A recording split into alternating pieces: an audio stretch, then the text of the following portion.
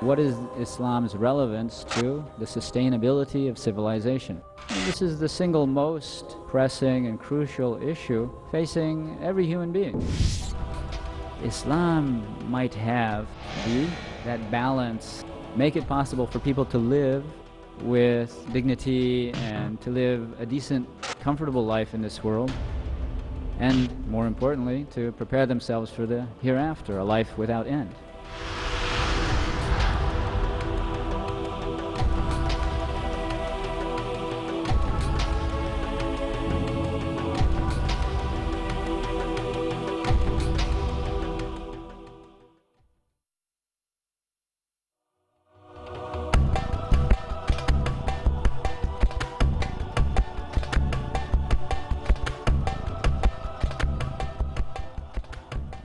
Assalamu alaikum wa rahmatullahi wa barakatuh. At this time, ladies and gentlemen, join me in welcoming to the stage Riaz Ansary of the United States of America. Brother Riaz Ansary.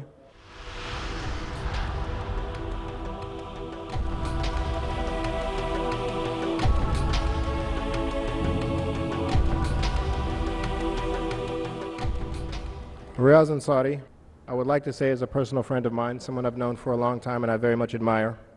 And I'm honored to be giving this introduction for him. And I'll tell you briefly, just briefly, some of what I know. He was born in Afghanistan, the product of the union of his Afghan father and American mother. His family moved to America when he was 8 years old, and after the divorce of his parents, he was raised by his mother.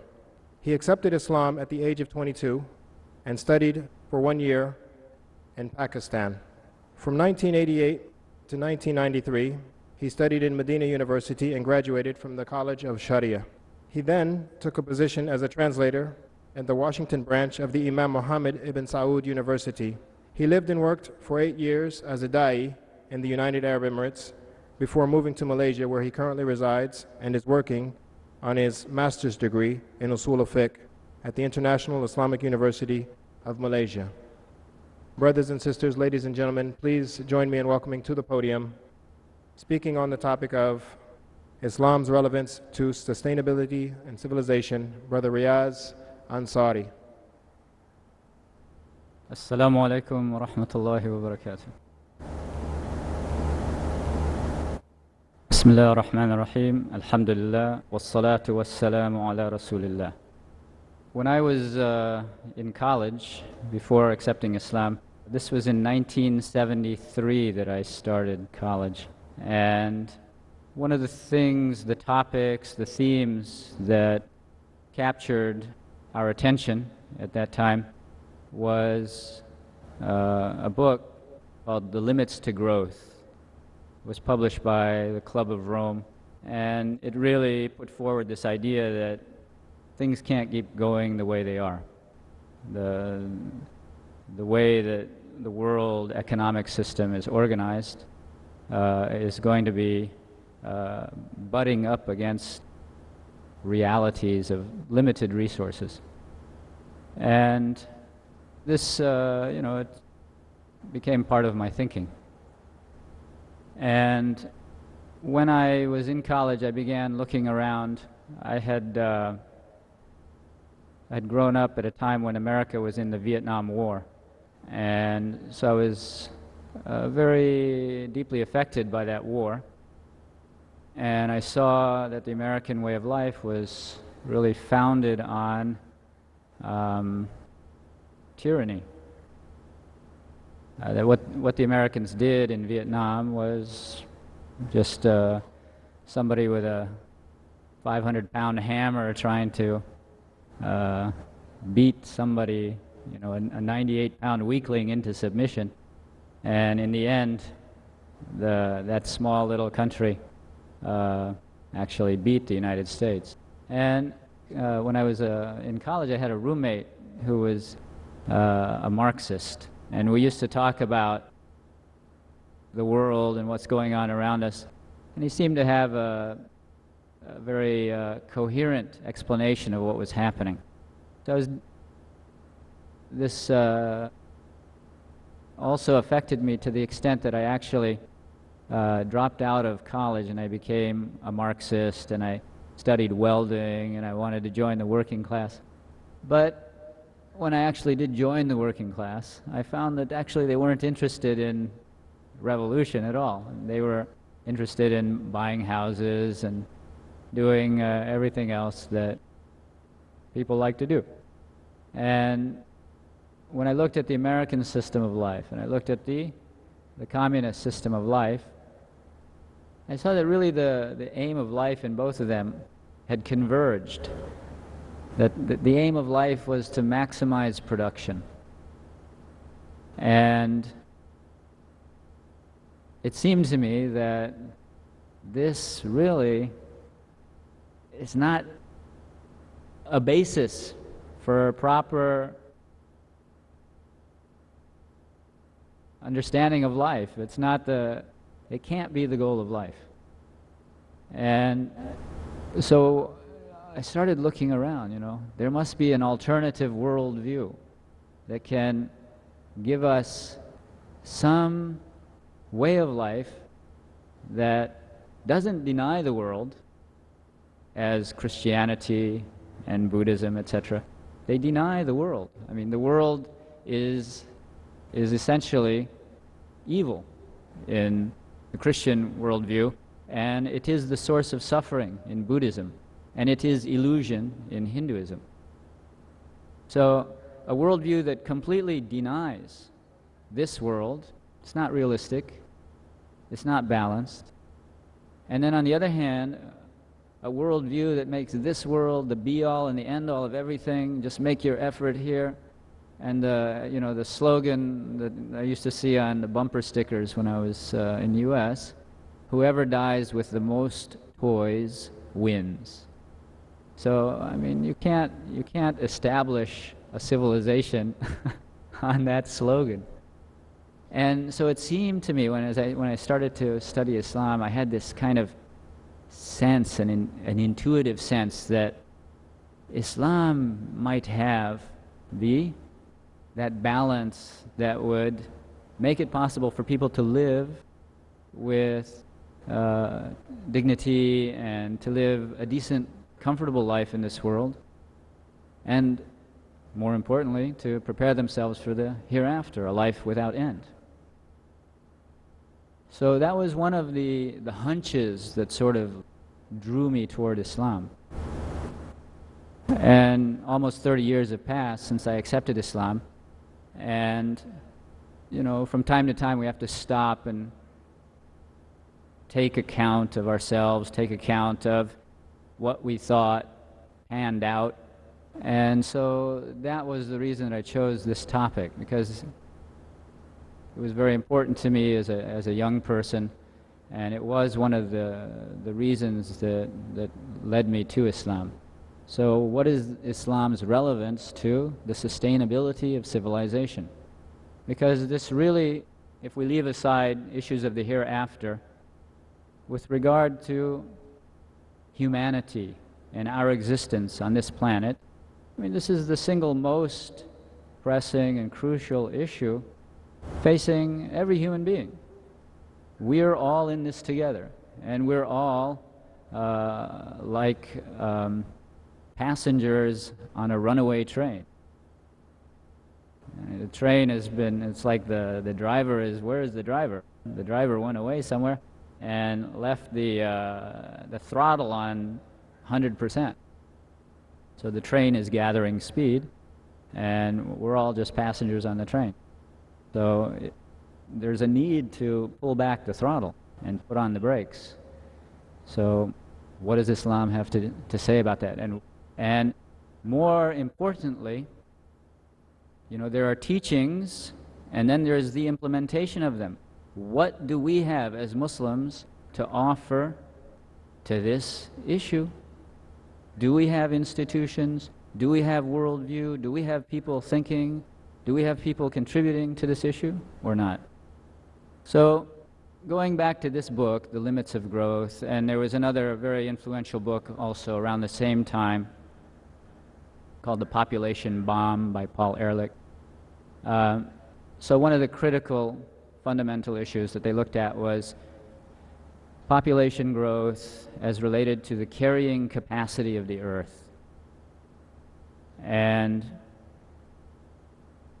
demographers, people who study population, they say that around the dawn of the age of agriculture, which was maybe 10,000 years ago, something more or less, around that time, the world estimated population, nobody knows for sure, but the estimate, somewhere around 8 to 10 million human beings on the whole planet. Because the way that people used to make their livelihood before that was hunting and gathering. And when I was a young kid, they used to tell us that, yeah, life was really hard, and then somebody really smart figured out how to plant wheat or whatever, and domesticated wheat, and then civilization took off. Around the dawn of the age of agriculture, which was maybe 10,000 years ago, something more or less, around that time, the world estimated population, nobody knows for sure, but the estimate, somewhere around 8 to 10 million human beings on the whole planet. Because the way that people used to make their livelihood before that was hunting and gathering. And when I was a young kid, they used to tell us that, yeah, life was really hard, and then somebody really smart figured out how to plant wheat or whatever, and domesticated wheat, and then civilization took off. Actually, when scientists study this more and more, when you look at people who are hunters and gatherers, you see that they don't really work that hard to survive. Even people, because in our time, the hunters and gatherers have been pushed to the most marginal environments in the world, like the Bushmen in the Kalahari Desert. I mean, they're pushed there because their neighbors drove them out of better lands. And the Bushmen, they work about 20 to 25 hours a week to make their livelihood. And the rest of their time is leisure time and time spent with interacting with each other as human beings. And actually, one of the things that happened with agriculture was that it made possible states. And it made possible people who would collect the surplus from the peasants.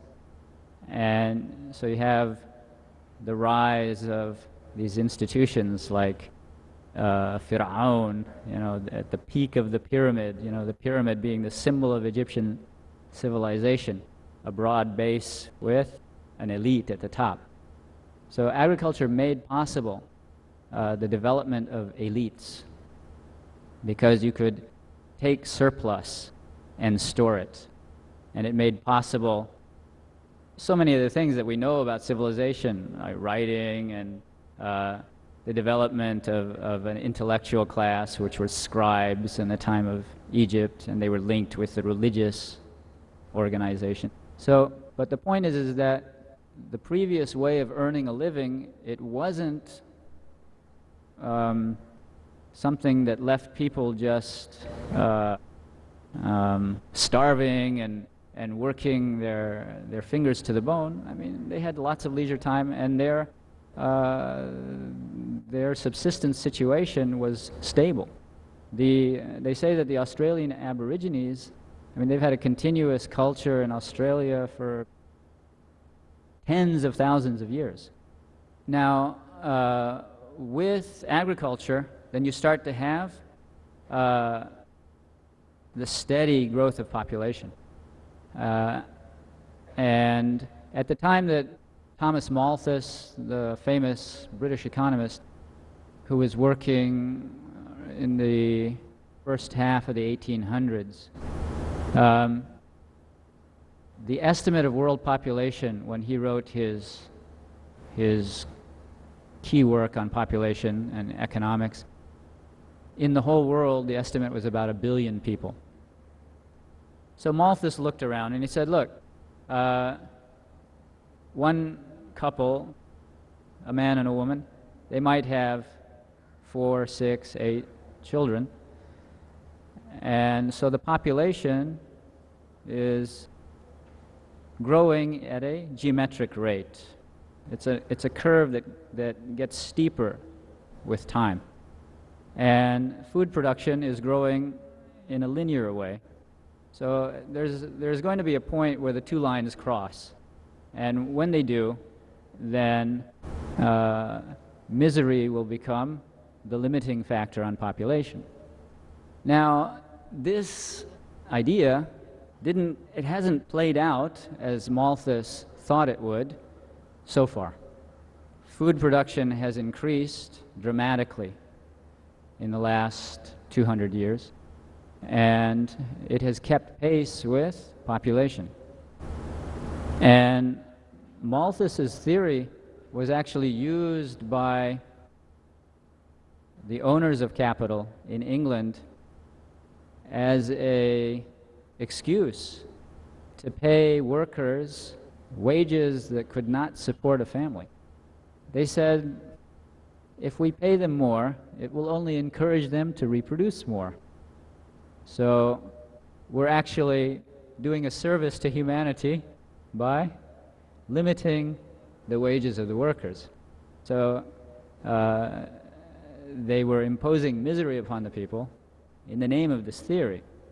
But Malthus's idea about population growth has been by and large accurate, so that the rate of doubling of the population has decreased with time. When he wrote his thesis, the rate of doubling was something like 180 years for the world population to double. And by 1975, the estimated rate of doubling is 39 years. Obviously, that rate of doubling cannot go on forever. I mean, it's simple math. Paul Ehrlich, he did the calculations, and if the current rate when he was writing, which is like 1970, if that current rate were to continue, then within a period of 900 years, there would be 100 people for every square yard of the Earth's surface, including the water, if I'm not mistaken. Even if it didn't include the water. I mean, obviously, that couldn't go on. And because, I mean, this concept of doubling, I mean, it produces tremendous increases with each doubling.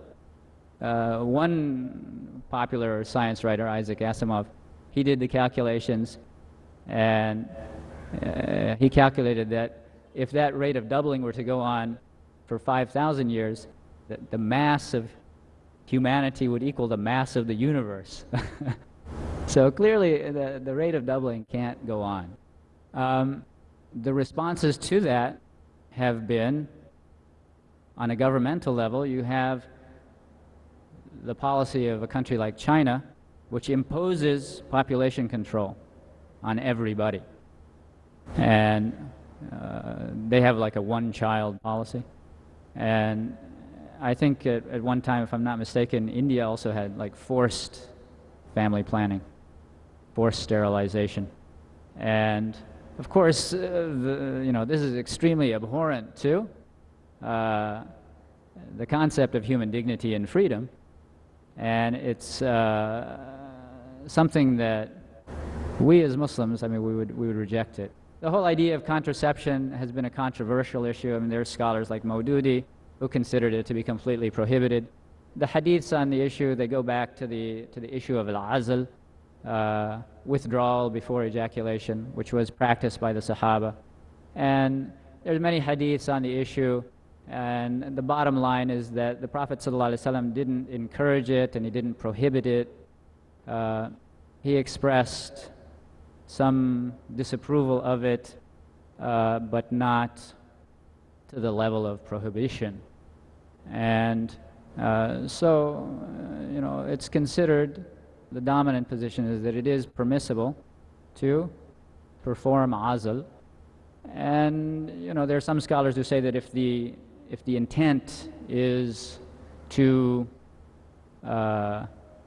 avoid poverty, if it's it's fear of poverty, then that becomes prohibited for that, because Allah is al-Razzaq. If we look at developing nations, we find that without any imposition of government mandates, that population growth has basically stopped in the West. And so, based on that phenomenon, organizations like the UN and the World Bank and the IMF, they look around and say, the answer to this issue is development.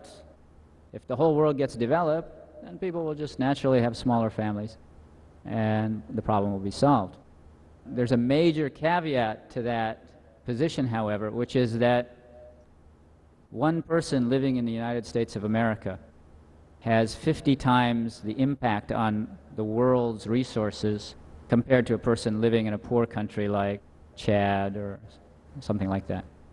So even though the West has a stable population, their use of resources continues to grow. And it's estimated that United States of America, they used more resources since 1900 than all of humanity used before 1900. And America started running out of its own oil in the 70s. It started running out of its own forests. All of these raw materials America was running out of, they turned to other countries to supply them. And the example of England, I mean, actually, Malthus's projection for England did come true. England is unable to produce enough food to supply its population, so it imports food. Japan, the same thing. Japan cannot feed its population. Half of its grain is imported. So we do have a situation where we're bumping up against the limits of our environment. And one of the facts of life in our time, the United Nations, their statistical gathering, they say that about 25,000 people a day die of starvation in the world. Now that's not because the world doesn't have, that there isn't enough food to go around. It's an issue of access. And the way that the world economic system is set up creates this situation.